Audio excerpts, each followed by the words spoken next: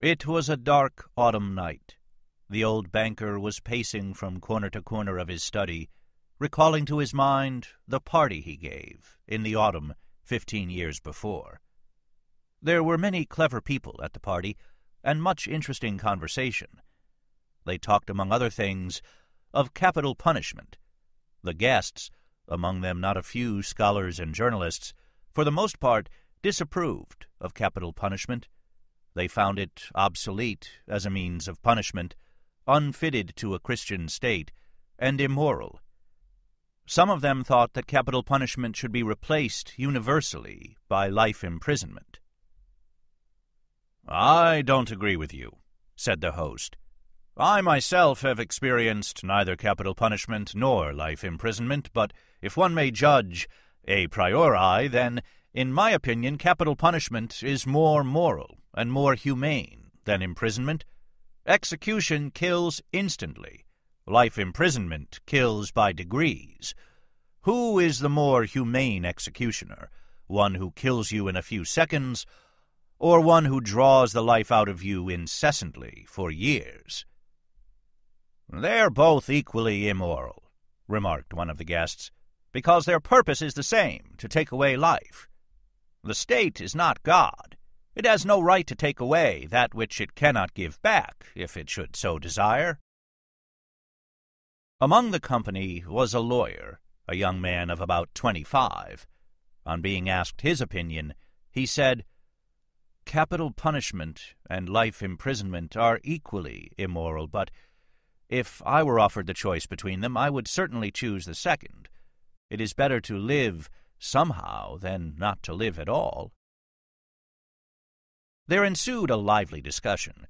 The banker, who was then younger and more nervous, suddenly lost his temper, banged his fist on the table, and turning to the young lawyer, cried out, "It's a lie. I bet you 2 millions you wouldn't stick in a cell even for 5 years."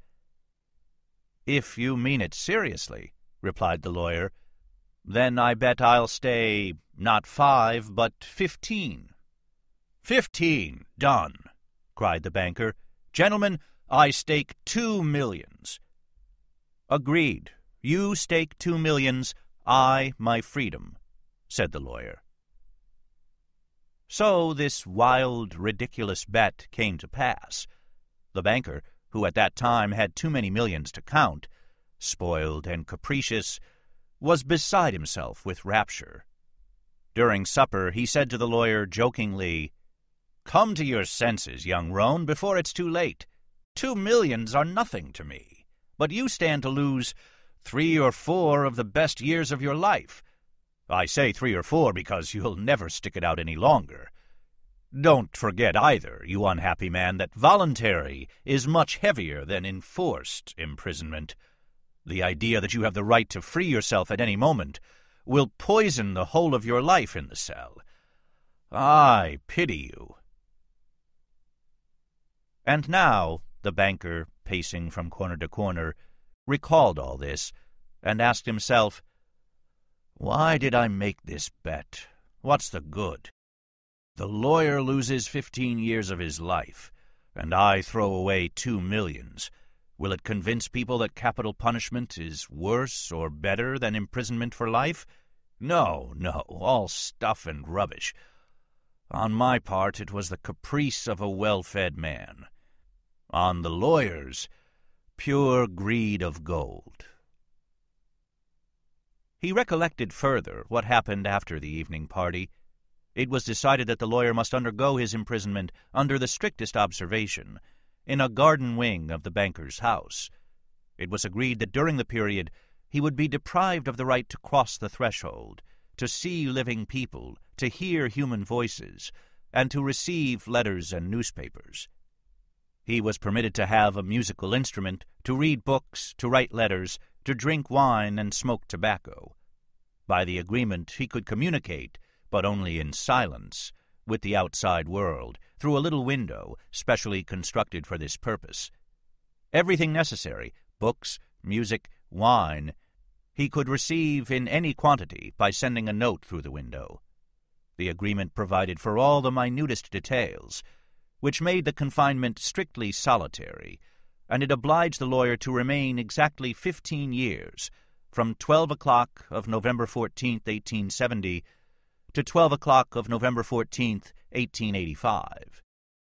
The least attempt on his part to violate the conditions, to escape, if only for 2 minutes, before the time, freed the banker from the obligation to pay him the 2 millions. During the first year of imprisonment, the lawyer, as far as it was possible to judge from his short notes, suffered terribly from loneliness and boredom. From his wing, day and night, came the sound of the piano. He rejected wine and tobacco. Wine, he wrote, excites desires, and desires are the chief foes of a prisoner.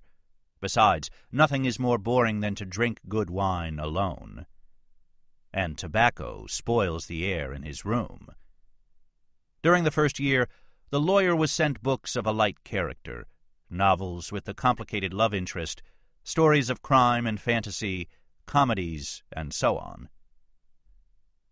In the second year, the piano was heard no longer, and the lawyer asked only for classics.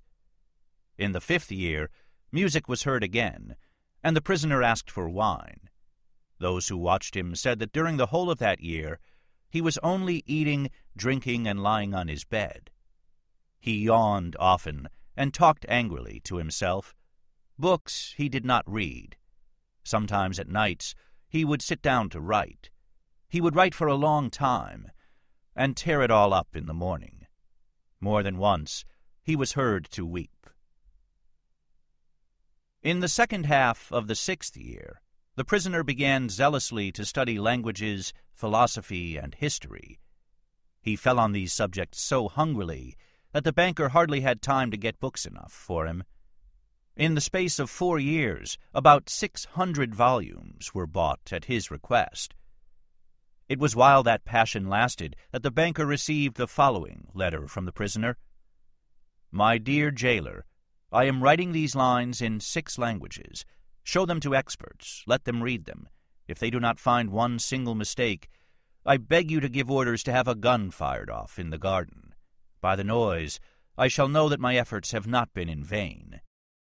The geniuses of all ages and countries speak in different languages, but in them all burns the same flame. Oh, if you knew my heavenly happiness, now that I can understand them."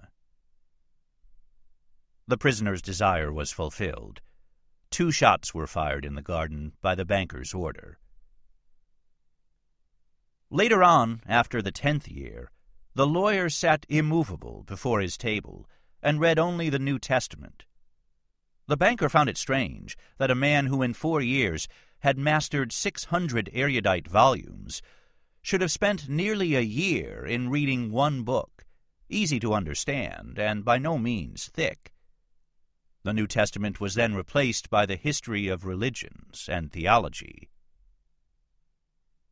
During the last 2 years of his confinement, the prisoner read an extraordinary amount, quite haphazard. Now he would apply himself to the natural sciences. Then he would read Byron or Shakespeare. Notes used to come from him in which he asked to be sent at the same time a book on chemistry, a textbook of medicine, a novel, and some treatise on philosophy or theology. He read as though he were swimming in the sea among broken pieces of wreckage, and in his desire to save his life was eagerly grasping one piece after another. The banker recalled all this, and thought, "Tomorrow at 12 o'clock he receives his freedom. Under the agreement, I shall have to pay him 2 millions. If I pay, it's all over with me. I am ruined forever." 15 years before, he had too many millions to count, but now he was afraid to ask himself which he had more of, money or debts. Gambling on the stock exchange, risky speculation, and the recklessness of which he could not rid himself, even in old age, had gradually brought his business to decay, and the fearless, self-confident, proud man of business had become an ordinary banker, trembling at every rise and fall in the market. "That cursed bet," murmured the old man, clutching his head in despair. "Why didn't the man die? He's only 40 years old. He will take away my last farthing, marry, enjoy life, gamble on the exchange, and I will look on like an envious beggar and hear the same words from him every day. I'm obliged to you for the happiness of my life. Let me help you." "No, it's too much. The only escape from bankruptcy and disgrace is that the man should die." The clock had just struck 3. The banker was listening. In the house, everyone was asleep, and one could hear only the frozen trees whining outside the windows. Trying to make no sound, he took out of his safe the key of the door which had not been opened for 15 years, put on his overcoat, and went out of the house. The garden was dark and cold. It was raining. A damp, penetrating wind howled in the garden, and gave the trees no rest. Though he strained his eyes, the banker could see neither the ground, nor the white statues, nor the garden wing, nor the trees. Approaching the garden wing, he called the watchman twice. There was no answer. Evidently, the watchman had taken shelter from the bad weather, and was now asleep somewhere in the kitchen or the greenhouse. "If I have the courage to fulfill my intention," thought the old man, "the suspicion will fall on the watchman first of all." In the darkness he groped for the steps and the door, and entered the hall of the garden wing, then poked his way into a narrow passage and struck a match. Not a soul was there. Someone's bed, with no bedclothes on it, stood there, and an iron stove loomed dark in the corner. The seals on the door that led into the prisoner's room were unbroken. When the match went out, the old man, trembling from agitation, peeped into the little window. In the prisoner's room, a candle was burning dimly. The prisoner himself sat by the table. Only his back, the hair on his head, and his hands were visible.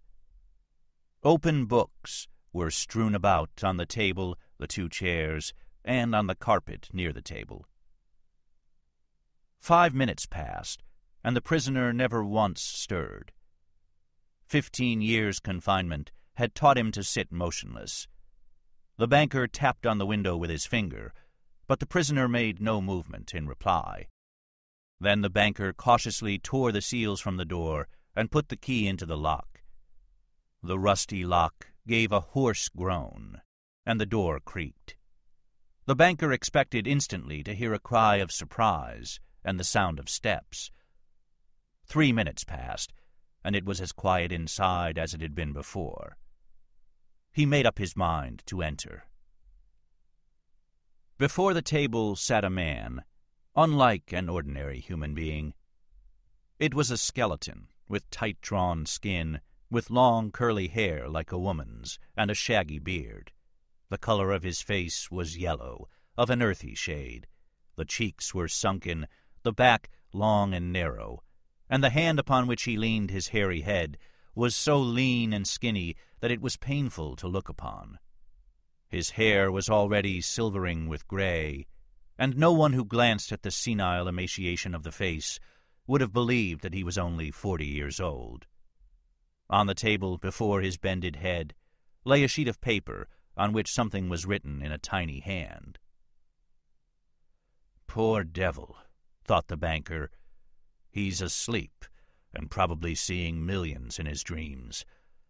I have only to take and throw this half-dead thing on the bed, smother him a moment with the pillow, and the most careful examination will find no trace of unnatural death. But first, let us read what he has written here." The banker took the sheet from the table and read. "Tomorrow at 12 o'clock midnight, I shall obtain my freedom and the right to mix with people. But before I leave this room and see the sun, I think it necessary to say a few words to you.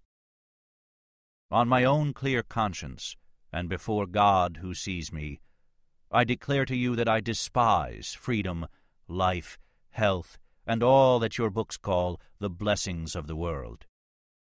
For 15 years I have diligently studied earthly life.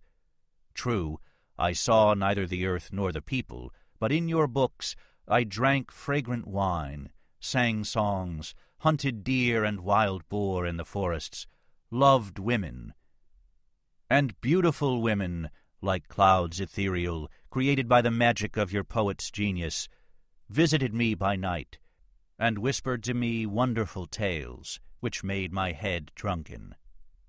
In your books I climbed the summits of Elbrus and Mont Blanc, and saw from there how the sun rose in the morning, and in the evening suffused the sky, the ocean, and lie mountain ridges with a purple gold. I saw from there how above me lightnings glimmered, cleaving the clouds. I saw green forests, fields, rivers, lakes, cities. I heard sirens singing, and the playing of the pipes of Pan. I touched the wings of beautiful devils, who came flying to me to speak of God. In your books I cast myself into bottomless abysses, worked miracles, burned cities to the ground, preached new religions, conquered whole countries. Your books gave me wisdom. All that unwearying human thought created in the centuries is compressed to a little lump in my skull. I know that I am cleverer than you all. And I despise your books, despise all worldly blessings and wisdom. Everything is void, frail, visionary, and delusive as a mirage. Though you be proud and wise and beautiful, yet will death wipe you from the face of the earth like the mice underground. And your posterity, your history, and the immortality of your men of genius will be as frozen slag, burnt down together with the terrestrial globe. You are mad and gone the wrong way. You take falsehood for truth and ugliness for beauty. You would marvel if suddenly apple and orange trees should bear frogs and lizards instead of fruit, and if roses should begin to breathe the odor of a sweating horse. So do I marvel at you, who have bartered heaven for earth. I do not want to understand you.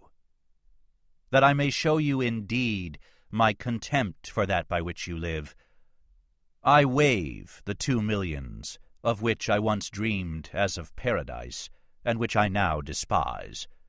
That I may deprive myself of my right to them, I shall come out from here 5 minutes before the stipulated term, and thus shall violate the agreement. When he had read, the banker put the sheet on the table, kissed the head of the strange man, and began to weep. He went out of the wing. Never at any other time, not even after his terrible losses on the exchange, had he felt such contempt for himself as now. Coming home, he lay down on his bed, but agitation and tears kept him a long time from sleeping. The next morning, the poor watchman came running to him, and told him that they had seen the man who lived in the wing climb through the window into the garden. He had gone to the gate and disappeared. The banker instantly went with his servants to the wing and established the escape of his prisoner. To avoid unnecessary rumors, he took the paper with the renunciation from the table and, on his return, locked it in his safe.